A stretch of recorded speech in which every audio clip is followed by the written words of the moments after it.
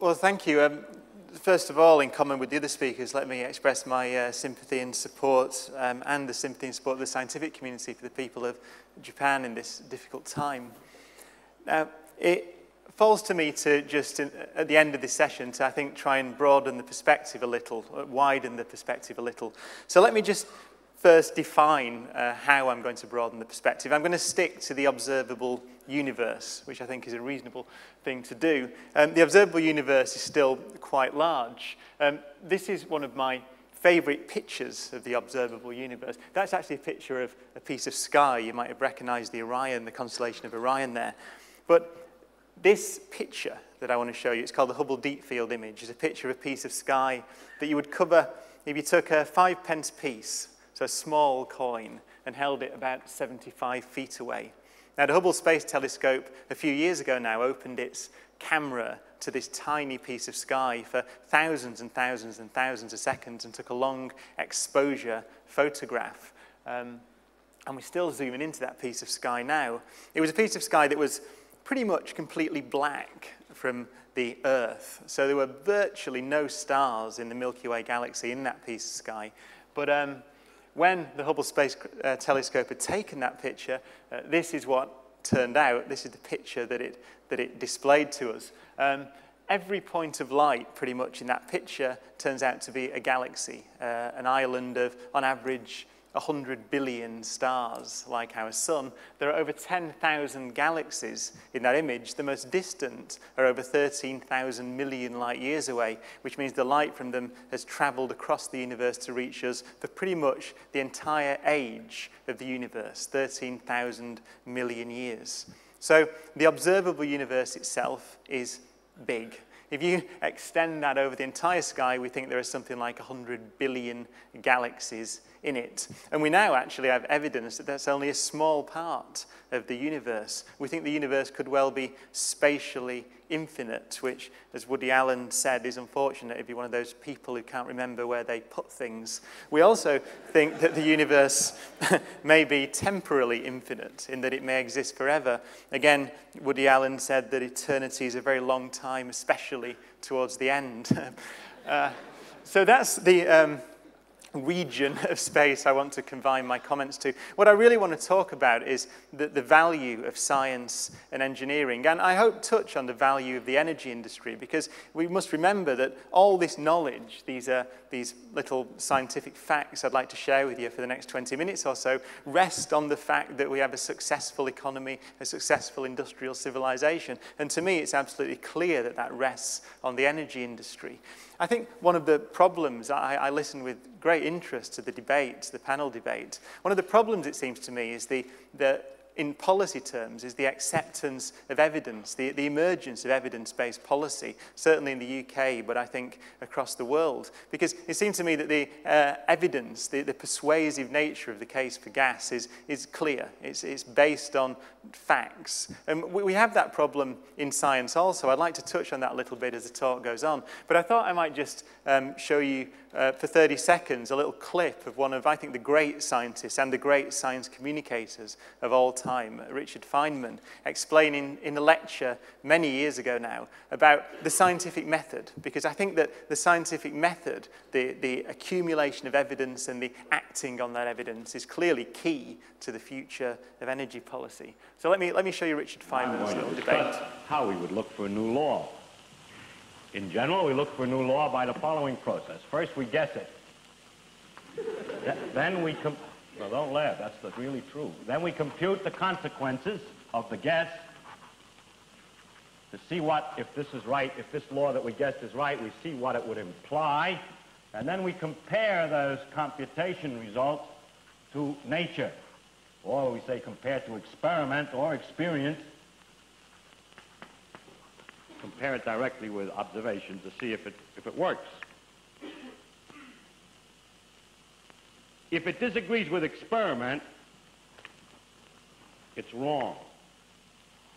And that simple statement is the key to science. It doesn't make a difference how beautiful your guess is. It doesn't make a difference how smart you are who made the guess or what his name is. If it disagrees with experiment, it's wrong. That's all there is to it.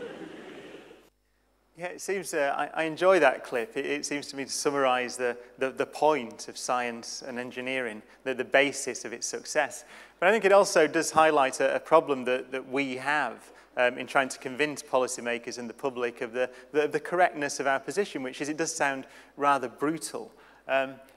In terms of my science, I want to talk now about that a little bit, particle physics, the Large Hadron Collider at CERN in Geneva, it's worth asking the question, well, how do we gain evidence about this picture of the universe that we have? This is a picture of our universe as we see it at the moment. We think it began 13.7 billion years ago. In fact, I just loved showing this for no other reason than it's an astonishing scientific achievement, I think. We've measured the age of the universe now as 13.73 plus or minus 0.12 billion years old. That is the currently accepted view with errors on it of the age of the universe. It's one of the great achievements. But how do we gather evidence about the beginning of the universe, in particular the first billionth of a second after the universe began? Well, we use this thing, which is by far, I think, and I don't think I'll insult anyone here, the most complicated cryogenic installation in the world, if not the biggest. It's certainly been the prototype, I think, for understanding many advances in cryogenic technology. It's the Large Hadron Collider. It's 27 kilometers in circumference. It sits in a tunnel about 100 meters below Geneva. You can probably see Geneva Airport runway there at the top of the Large Hadron Collider to get some scale for this machine. Its job is to accelerate protons to 99.999999% the speed of light. That's the nuclei of hydrogen atoms. At that speed, they circumnavigate the ring 11,000 times a second. It's what scientists call ultra-relativistic, in the sense that Einstein's theories apply when you're traveling that fast. So much so, in fact, that 27-kilometer in circumference ring is seen by the protons to be only 4 meters in circumference. Now that presents interesting engineering challenges because you've got to build the machine taking account of the fact that as far as the protons are concerned, that's only 4 meters around, and you've got to change the magnetic fields to contain those protons appropriately. This is the inside of the machine. I mentioned it was the world's most sophisticated cryogenic system. That's because this whole machine, all 27 kilometers of it, runs at 1.9 Kelvin, so about minus 270 Celsius. It is a superconducting machine. It is cooled by superfluid liquid helium, which is astonishingly difficult to do. Those two pipes you see there are, in fact, the beam pipes. So those are the pipes in which these beams of hydrogen nuclei circumnavigate the machine. When we cross them together to collide them to create these astonishingly violent conditions, then they're about the diameter of a human hair, and yet they carry the energy of an aircraft carrier traveling at 30 miles an hour. Now, I was told last night that's not appropriate because aircraft carriers don't travel at 30 miles per hour. They travel at about 26 knots. So I apologize to the shipping fraternity for that mistake.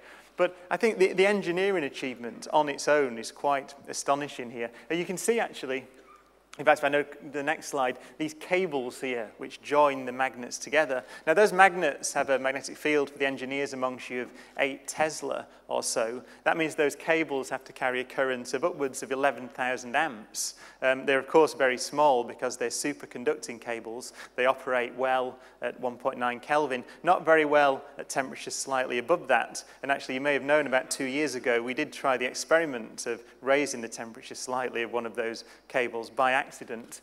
That was the outcome. That's because the stored energy in the magnets in the machine, something like 11 gigajoules, which is a lot of energy to discharge very quickly. We made a bit of a mess of the machine then, but we fixed it now and it's running absolutely beautifully. How do we make sense of those conditions? So we collide hydrogen nuclei together. I should say we can collide 600 million nuclei together every second, 600 million protons per second. That's 600 million mini Big Bangs, if you like, every second. We've got to photograph those, and we photograph them with 4 detectors like this. This is the one that I work on. It's called the Atlas detector. It's essentially a digital camera. You see there, the scale is astonishing. It's 44 meters wide, 22 meters in diameter, 7,000 tons of digital camera. You can perhaps see 2 little people stood at the bottom, a little green person and a purple person, just to get some sense of the scale of this thing. You also see those ladder-type structures, the grey ladders there. They're also superconducting magnets, also cooled by superfluid liquid helium. This is a picture of one of those magnets being taken down into the Atlas cavern. The blue circle there is the Large Hadron Collider that sweeps out around underneath Geneva. One of the great achievements, I think, of CERN is not only the physics that's coming out of it, which I'll talk about for a little while, a few minutes in a moment, but also just the engineering challenge of building this thing. There are more components in the Atlas detector than there are in a Saturn V rocket, but they're primarily electronics, detectors, high-tech silicon detectors, detectors to detect every possible kind of particle you could make in those collisions. Here's another very famous picture during construction with those magnets in place and a real person stood in the middle. The collisions happen right in the middle of that. And this is just one picture of a collision that happened actually just about a month or two ago now. The machine is running absolutely beautifully, producing new results every moment. So what is it that the machine is designed to do? Well, it's essentially there to further our knowledge of the forces of nature. Now, I'll give you one example of one of the reasons we built it. See, we've been stuck. We've had a problem in our theory, our basic theory of the forces of nature now for probably since arguably the 1960s. And it has its origin in our misunderstanding, or lack of understanding, in the nature of mass in the universe. So literally the reason that particles like electrons, the building blocks of matter, quarks, the building blocks of us, have any mass at all, the reason they don't travel through the universe at the speed of light has been a problem for us. And that's prevented us moving on with our theory of the forces of nature.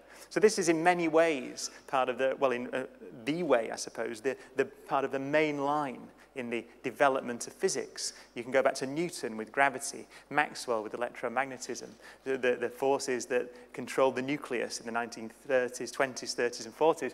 We've been stuck because of the nature of mass.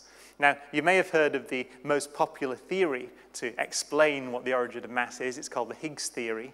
And this is actually, this slide, although rather odd and opaque looking, is actually a very nice example, an explanation of what the Higgs mechanism is. And I'd like just for a minute or so to try and explain that to you. See, the picture is that the universe is full of a field called the Higgs field. It's almost like the old-fashioned ether in many ways. It permeates all of space. It's inside us, inside this room, out to the edge of the universe. And its job is to give mass to the particles that move through it. Now, there's a very famous story, which I believe is true, that back in the 1980s in the UK, when science funding was under threat from then Margaret Thatcher's government, the government said to us, the science minister, William Waldegrave at the time, said, well, look, if you scientists can explain on one sheet of A4 in language even a politician can understand what the Higgs is, then we will give you the money to carry on at CERN and go and look for it. A competition was run, and this is the analogy that won. It works beautifully well. This is a British Conservative Party conference, and these are members of the British Conservative Party wandering around inside the conference. They represent the Higgs field, the Higgs particles, as it were. Now, if you imagine that somebody who isn't very popular and is not known walks into the room, then they can walk through the room, nobody talks to them, nobody interacts with them, and so they move through the room unimpeded. The analogy is that that's a particle like a photon, a particle of light. It's massless, it travels through the universe at the speed of light because it doesn't interact with the Higgs field. Then imagine someone very important, wise, and walks into the room. I know that's slightly culturally specific, so I had an alternate version for the other. Walks into the room, then everybody wants to talk to them. Everybody wants to interact with them. And so their passage through the room is slowed down. Now, that's how the Higgs mechanism works. Quite literally, the particles that make up you and me and everything we can see in the universe get their mass, in this theory, from the interaction with the Higgs field. If that's true, then those little blue people there, the Higgs particles, will turn up at the LHC. We will discover them, we will see them, and we will confirm that theory. If it's not true, then whatever does the job of those little blue people, the Higgs particles, we know will turn up at LHC because we know exactly where to look for that mechanism.